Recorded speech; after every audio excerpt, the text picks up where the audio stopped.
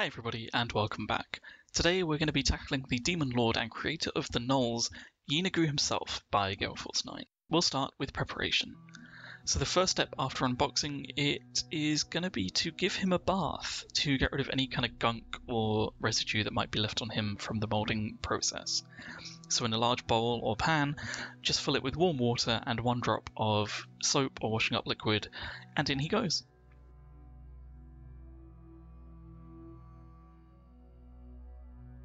And then we take a soft bristled toothbrush and just really scrub every single part of this mini.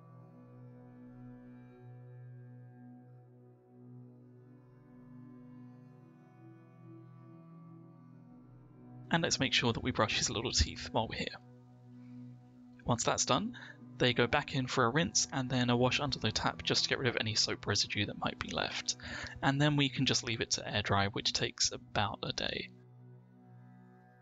Next is assembly and priming. The first thing we need to do is glue them together. For this I'm just using super glue. I strongly recommend gel-based super glue over liquid.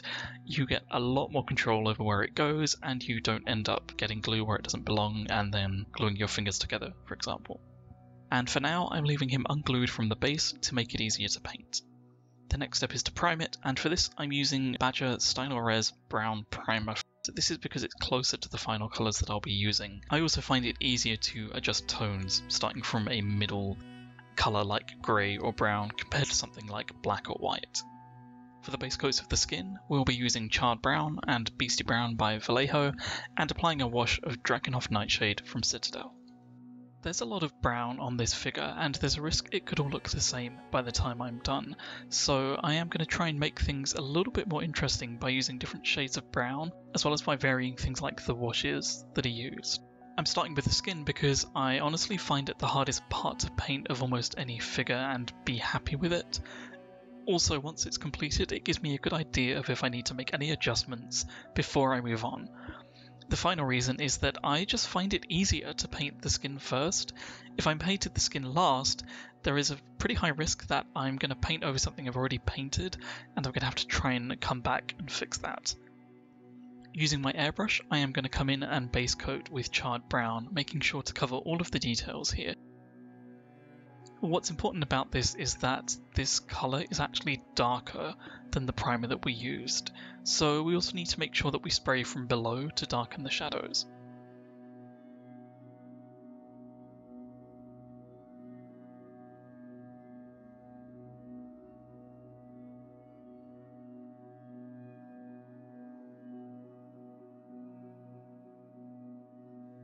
The next step is to come in with Beasty Brown, sprayed at about a 45 to 60 degree angle. We can add a little highlight or two later if it's needed.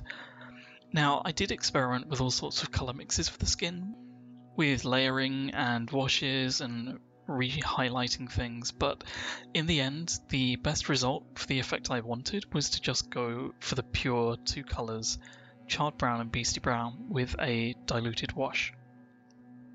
With Beasty Brown in particular, it can take a while to build up the coat, so don't be tempted to go heavy on the airbrush and pull the trigger all the way back if it looks like there's no effect.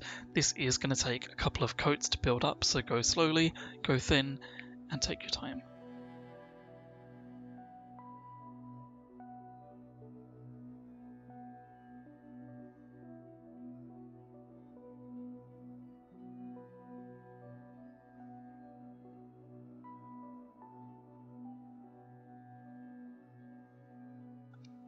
Before applying the wash, I will actually be applying gloss varnish to the entire mini.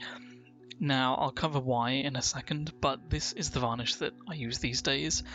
For almost pretty much everything, I use Vallejo Mecha, and this comes in gloss and in matte. The reason I use this varnish is it is pre-diluted, which means it will spray right out of the airbrush from the bottle. I don't need to mess around with diluting it.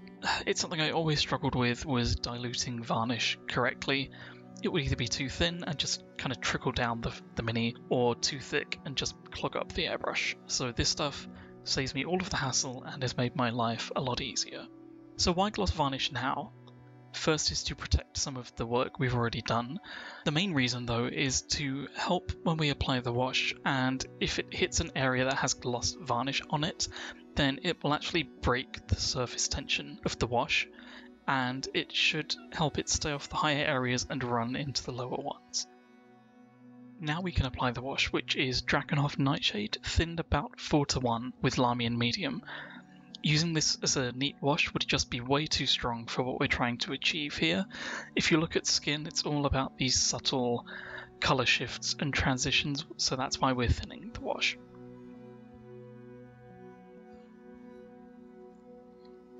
The other thing to be careful of is when we apply it, we have to be pretty light with it.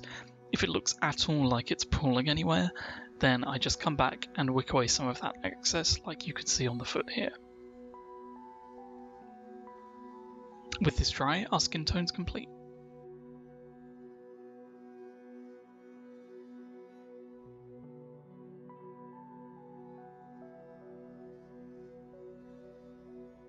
Our next phase is to block in the rest of the other colours that we will be using. For the metal, we'll be using Vallejo Metal Steel. For the leather armour, we'll be using Vallejo Leather Brown and Scale 75 Dubai Brown. For the nails, stitching, rope and bandages on the arm, we'll be using Vallejo Bone White, and for the hair, Black Ink.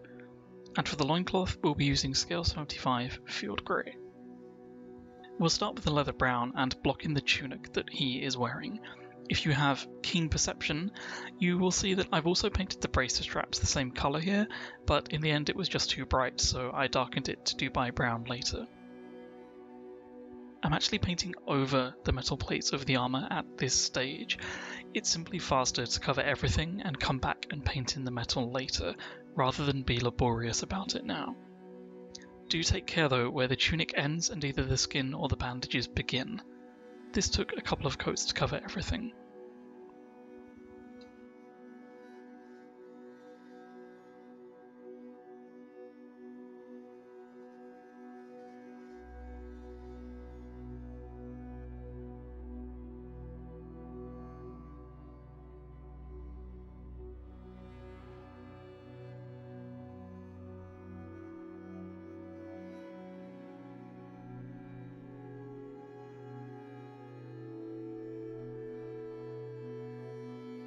Next, we can come back in and start to block out the hair with black ink. I advise you to be very careful with this step. Ink is far more fluid than paint, and it can easily spatter all over the mini that we've just painted. So here I am rotating the figure to make painting the angles easier. Just be delicate and take your time. I'm going to block in the mane and also the tufts of fur on the back of the feet.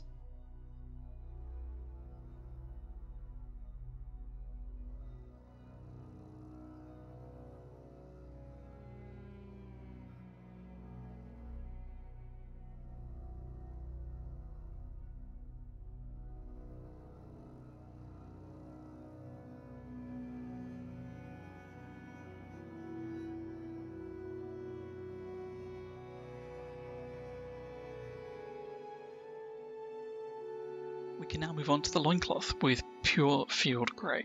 This is going to take several coats to cover the brown smoothly, so as before, take your time and just go for thin smooth coats. And don't forget to hit the sides of the loincloth too.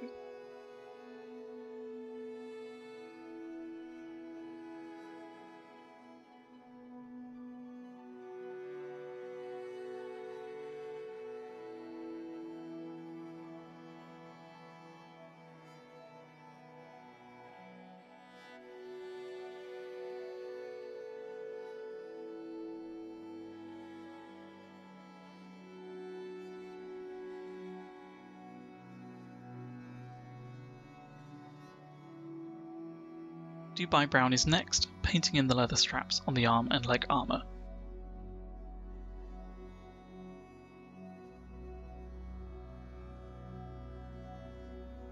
And with those done, it's now time for the metallics. We're going to take the steel paint and go over the flail, the armour plates, the chains and leg and shoulder armour, as well as the buckles on the leather straps.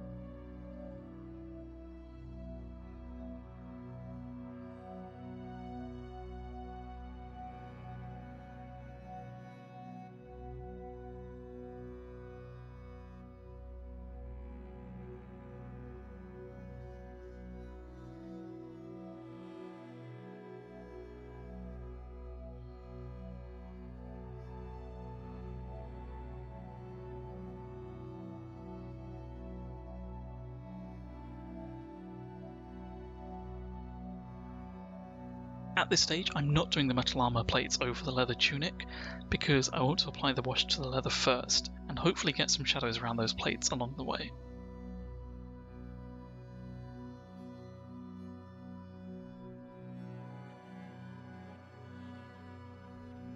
Before that step, however, we do just need to pick out the bandages and stitching detail with bone white.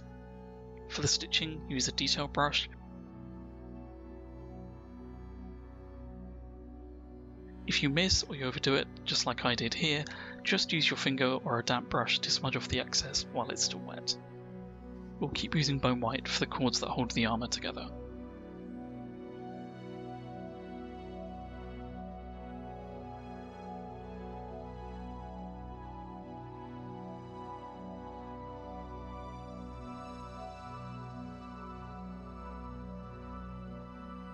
Next, we can move on to shading, and we'll be using a couple of washes for Yeenoghu. For the leather and rope, we'll be using Agrax Earthshade. For the metal, we'll be using Nuln oil. For the teeth and nails, we'll be using Seraphim Sepia, and to tint the metal later on, we'll be using Drakenhof Nightshade. First, we'll come in and hit all of the leather areas with Agrax Earthshade. This includes the haft of the flail, the leather tunic, and the braces, as well as the ropes holding the leather together.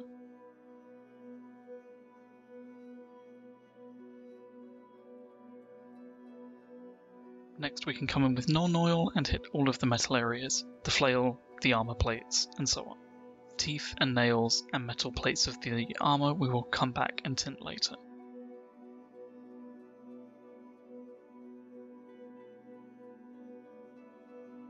With those washes applied, we can then move into the first of the highlighting phase, and for this we will need a selection of paints. We'll need our silver paint for the metal, we'll need charred brown to bring in some of those flesh shadows, we will use deep red by scale colour for the tongue of Yeenoghu, field grey for the tunic, and to mix some colours and bring in some highlights we'll be using Liquitex white ink.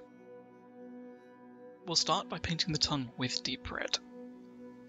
With that out of the way, we can then move on to painting in the eyes and the toenails with white ink. The reason I'm using white ink is because of how opaque it is and how well it covers. The eyes are the trickiest part, they're pretty small, so just take a detail brush, brace yourself and brace the figure, and just very gently block out those details. If we get it wrong, if we go over the area, we can use charred brown to bring the eye back in. You might find it easier to go in with a larger brush and white ink and paint around the entire eye area, then come back later with charred brown and bring the shadows back down. This is actually what I ended up doing, and you can see the touch-ups later in the video. To highlight the loincloth, we'll be taking the field grey, mix it with 1 drop of white ink, and then use the edge of the brush to pick out the highlights. As you can see here, my hand skipped when I was painting, and I overshot in the middle of the loincloth. I'm just wiping it down with a damp brush before it dries.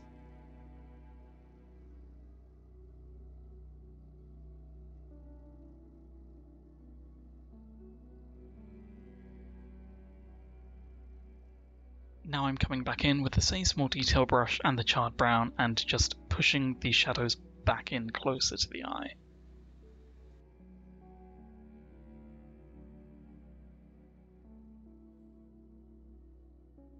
As far as the toenails and the feet go, they are larger and easier to block out, so they get a couple of coats of white ink, which we'll go over later with bone white.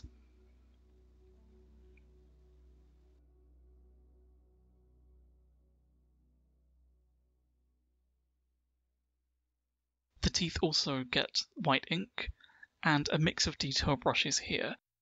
We'll tone down the white later with the Seraphim Sepia. After all, a giant gnoll would not have perfect teeth, even if we did brush them earlier.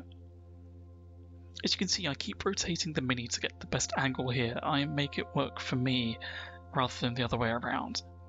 And for the bottom teeth, I actually need to swap down to, I think, my smallest brush, and just pick out those details very carefully.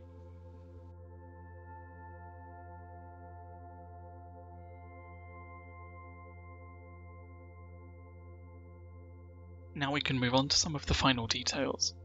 For that we will need Skintone, off-white, rust, and a couple of technical paints, Typhus, Corrosion and Blood for the Blood God.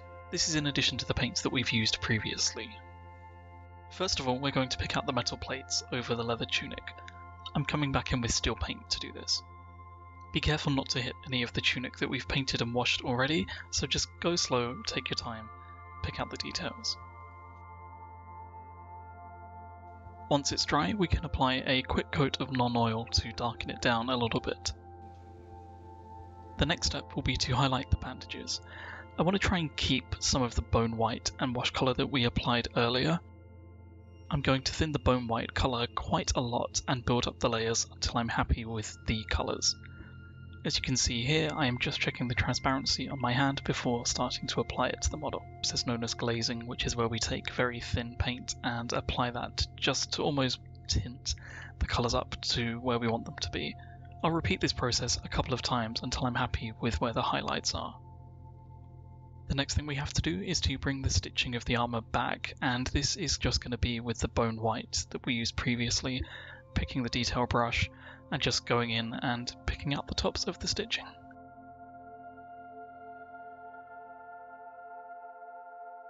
With that done, we will now move into highlighting some of the metal plates, and the areas that we're going to pick out here are going to be things like the edges of the armour plates, the middle of the chains where the light would hit them, the curves on the armour where the light would catch that, and just use the edge of the brush to dry brush the raised parts that are embossed on the shoulder plate and the leg armour.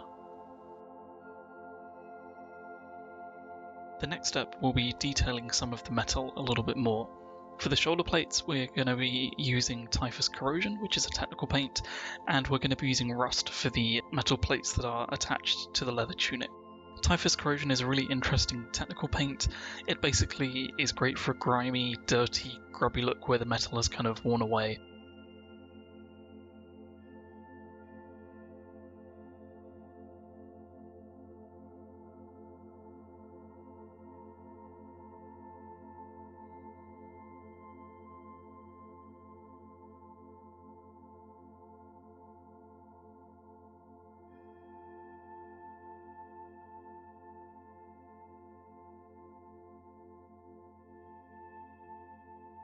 The next colour we're going to come in with is Rust. If you don't have a Rust paint, you could use an orange one and that would be just fine.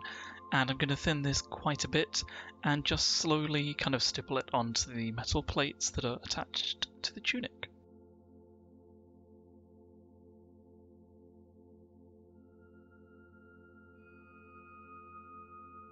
The next step is we are going to tint the armour, and for this we're going to apply Drakenhof Nightshade unthinned. It does look very dark when it's going on, but washes always do, and this will dry a lot lighter. What it will do is push the metal colours from this grey into blue, which is a complementary colour for brown, and my aim here was that it should just very subtly balance out the figure a little bit. Here's a good shot of what the bandage looks like when I'm done also.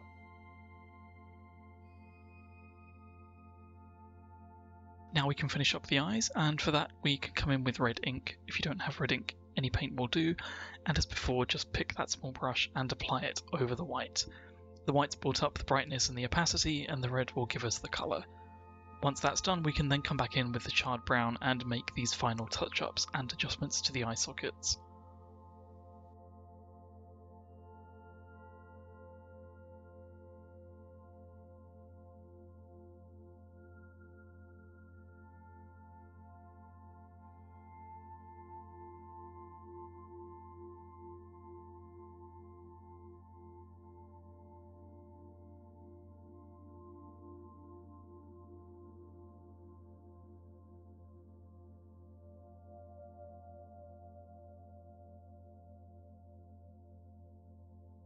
We also need to paint his little nose, his snout, so grab some black paint and fill it in.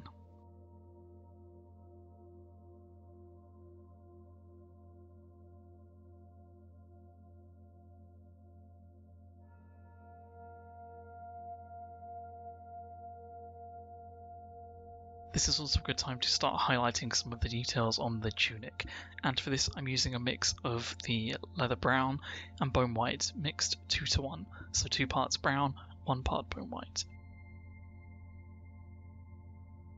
We're now into the last stretch, I promise, and we are going to tone down the teeth and the toenails a little bit with the Seraphim Sepia wash that we're applying here. When that's dry, we can do the final highlights on the metal, coming back in with the silver paint, and basically dry brushing, just not with a large brush, picking up the very tops and curves of the armor plate and these raised areas where the light would catch it to restore some colour.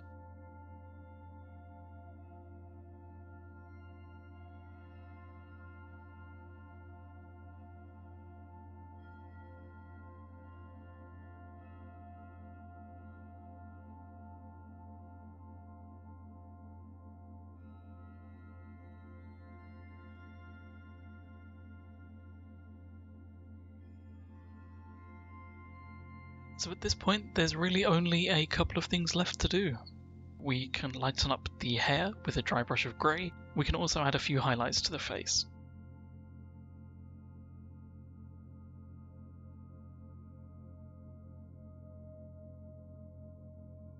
For this we are coming in with the elf skin tone, and we need this to be very thin.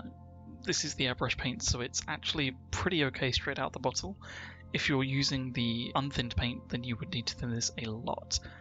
And what I'm doing is just applying this very, very gently. There's hardly any paint on the brush at all at this point.